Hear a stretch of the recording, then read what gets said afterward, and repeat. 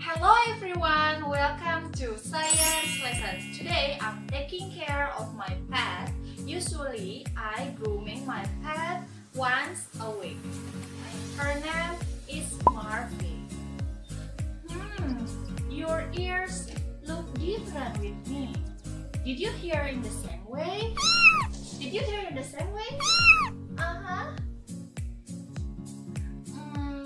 How if I call Dr. Mei to make sure about the animal's hearing? Hello, Dr. Mei. Hi, honey. What are you doing right now? Now I'm taking care of my pet. I have a question for you.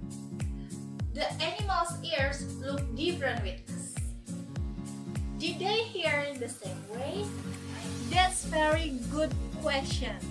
Whatever their shapes and size, most living things are able to hear, although they do it in a lot of different ways and sound all around us. They travel to the air, water, and land. And for animals and humans, to make sense of sound, they have to reach the brain first.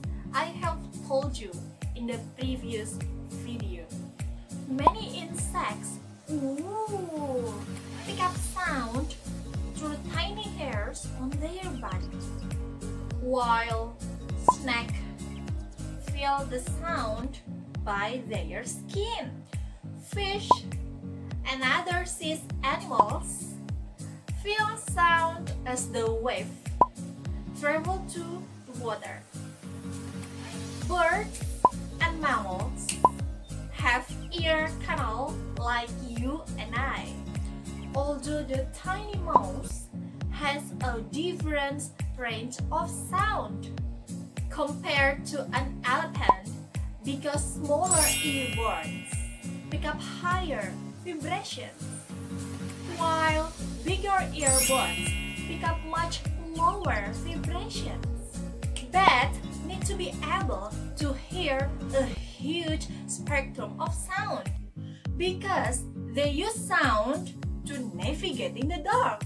Even more impressive is to the wax moth, and these little guys can hear 150 more than we can. But that's because its main predator are bats.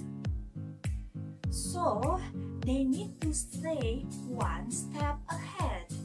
Even your pets have different range of hearing. That's why your dog might bark when it hears a dog whistle, which you and I cannot hear. And finally, it's done! I wish you are really enjoying my video. Don't forget to stay safe, stay healthy, and stay at home. See you on the next video. Bye!